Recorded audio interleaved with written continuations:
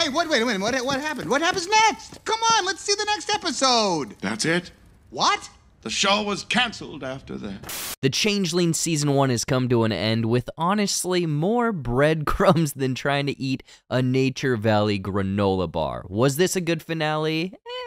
We'll talk about that, along with some minor reveals and backstory, what to expect if there is a Season 2, and of course our overall thoughts of the series. I'm JBuck. Welcome back to JBuck Studios. Thank you so much for stopping by. Please click that like and subscribe button as it really helps out the channel and protects me from John Matrix, who is just launching these trees in this episode. Now, let's get into episode 8 of The Changeling.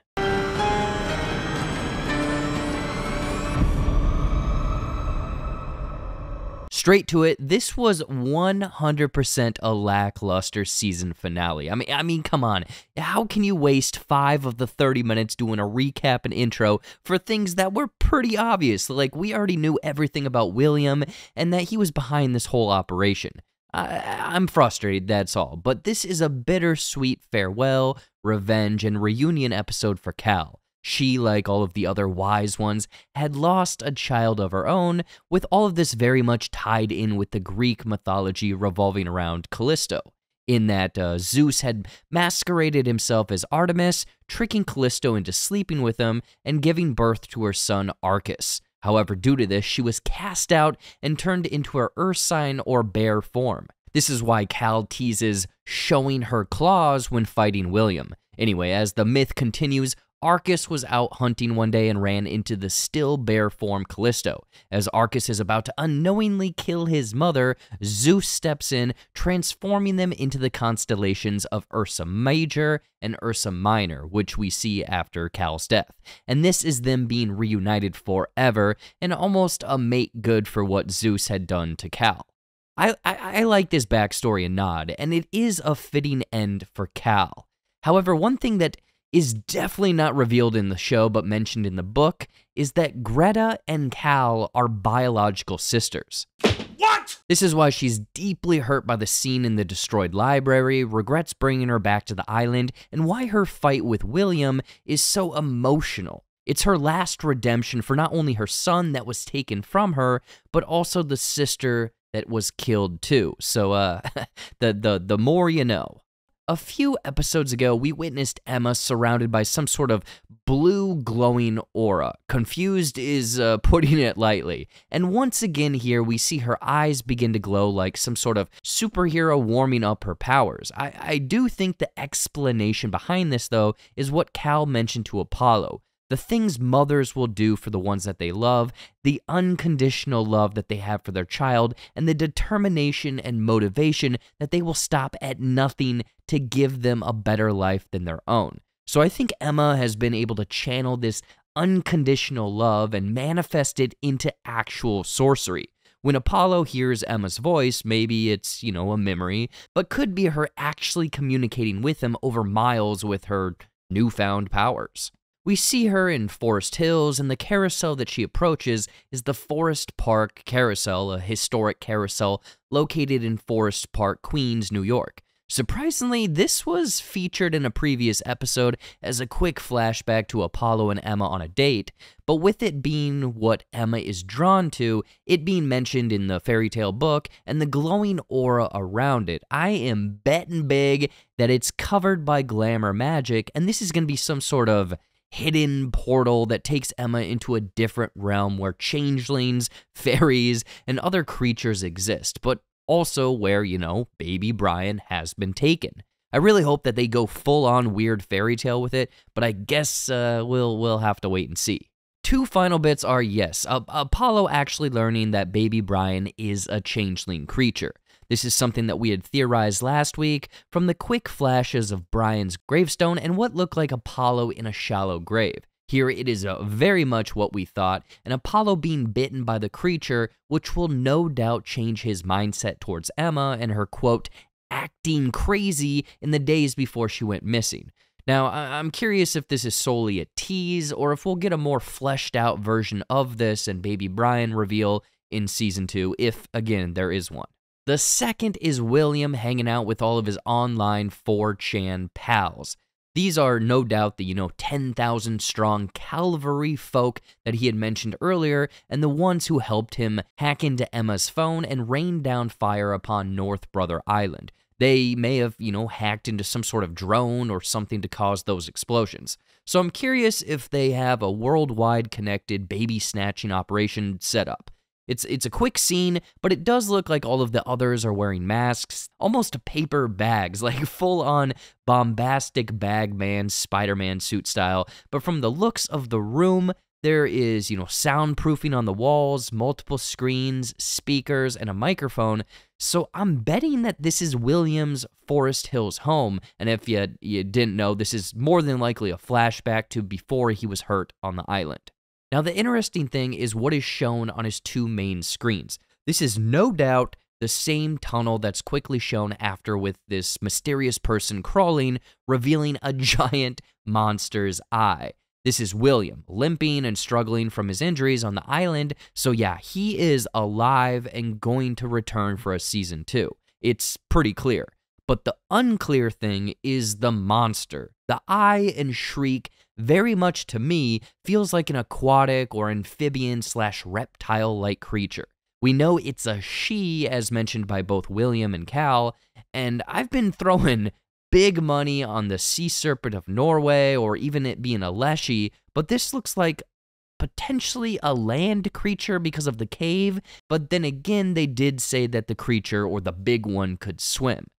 If, and I mean if, it is sticking in line with Norwegian lore and myths, it could be a troll, complementing the fairy tale aspect to everything. Whatever it is, it's gonna be massive. It is massive because it was just launching trees like they were little tiny pebbles. Moving over to theories, one thing that I am still sticking to, hoping it comes true in season 2, is that Apollo is actually a god. We've already talked about this, with various signs in some of our previous breakdowns, but in this finale, there are a couple more pieces of evidence to back up this theory. The little girl calls Apollo a superhero, with him recovering from what looked like a massive fall like it was nothing. But during this, he hears Emma's voice say, "You don't see, but you will." And I see this as two things. One is that he'll find out the truth behind baby Brian, which happens at the end of this episode. But I also think Emma is hinting that he's going to discover even more about himself.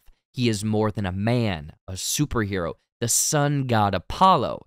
Can anyone say? Power couple? Power couple. And for and giggles, I'm saying William's voiceover in the opening, mentioning Emma giving birth on the A train and showcasing the newspaper with the headline of "Delivery Aided by 4 Teenagers." All of this is hinting at a looming apocalypse. A train, A for apocalypse, and the 4 teenagers that helped deliver baby Brian, hence, they are the 4 horsemen of the apocalypse. Even their outfits in episode 1 connect to the 4 horsemen's horse colors of red, white, black, and the pale horse. I am being a little generous with the coloring, but if this is correct, baby Brian or something involved with him is about to bring upon the apocalypse in some form. Am I reaching? Sure, maybe, but I don't care.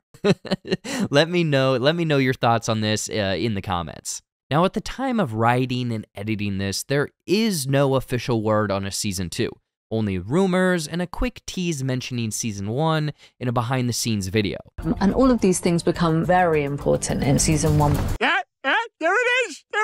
But with the way everything ends and a bit more of the book to actually still cover, a season 2 has got to be on the horizon.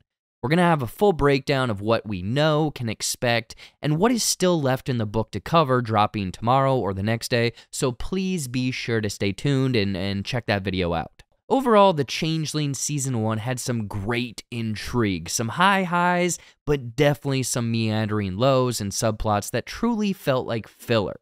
I don't like using that word, but yeah, it was filler. What I think Season 1 did right was getting you absolutely invested in this weird world and mystery at hand right from the get-go. Personally, I was returning every single week, following the breadcrumbs, searching for the backgrounds of scenes, looking for little hidden things, and doing Far too much research to understand the different mythological influences and nods that they had placed in this series.